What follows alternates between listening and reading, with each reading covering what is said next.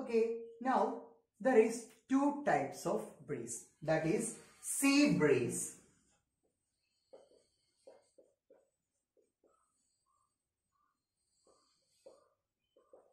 Sea breeze and land breeze. So my dear students, it is very easy to understand that. Let us consider the sea region and the land region. The sea region and the land region. Let us consider the sea region and the large region. In the daytime, the rays from the sun comes to both sea and land. But the land gets heated very fast, isn't it? Yeah. Than what? Water in the sea. When the land get heated, the air present here, what happen? It goes up, it rises up, isn't it? So there is a free space. So this free space is occupied by the air in the sea level. Here we have heavier air, that means cold air. It comes to this free space, and there is air comes from the sea level to the land level. That is called a sea breeze. During the day, the land gets heated up by the heat of the sun. The air above the land also gets heated and rises up. Cold air from the sea flows to take this place. This is known as sea breeze. That is wind from the air from the sea is called breeze. What breeze? Sea breeze. Similarly, what happens in the night? In the night, the water in the sea level, it is heated. It is hot than land. So the air present here, it get heated and also it rise up. So there is a free space there. So from the land, the air goes there, isn't it? From the land, the air goes there. So air from the land is called a land breeze. Air from the land which goes to the level, that is called a land breeze. During the night, the land cools faster, isn't it? The land cools faster than the sea.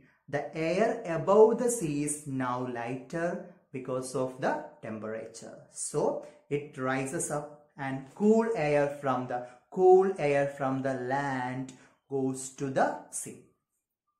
Moves to the place where the lighter air rise up. Okay, there is a free space. This is known as land breeze. Okay, students. So this is called a sea breeze and a land breeze. Okay.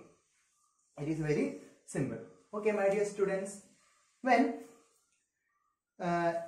in our previous classes we have discussed about the three forms of water, isn't it?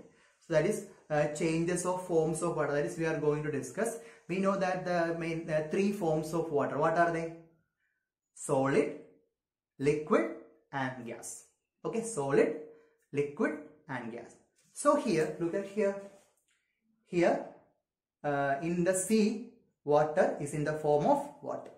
Liquid, isn't it? Okay, what happens when sun rays comes to it? When sun rays comes, the water gets heated and then it goes up. What happens? Because of the heat. That process is called evaporation. You must learn earlier that water exists in three forms: solid, liquid and gas. These forms of water can change from one form to another when heat is given.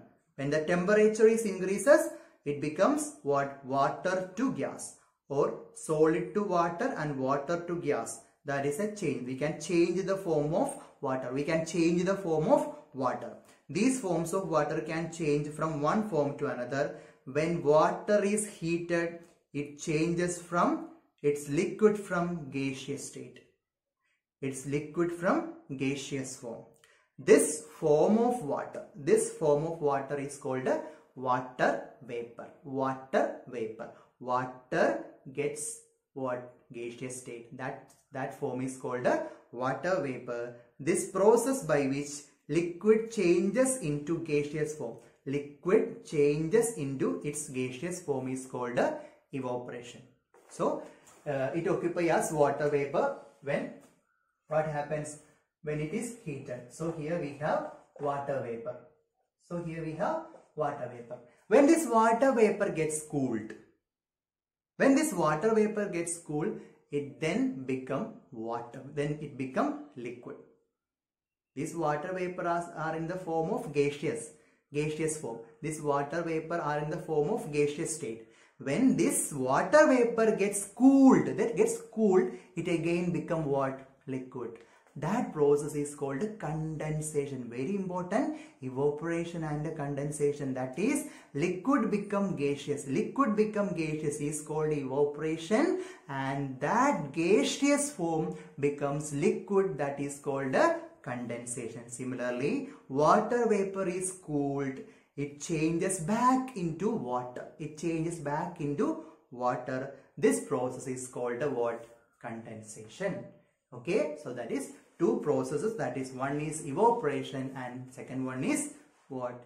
Condensation. Okay, students. So this is all about today. Everyone, please read this section, and I will again explain this in the Zoom class, and I will give the notes after the Zoom class. Okay, students, take care of. Thank you.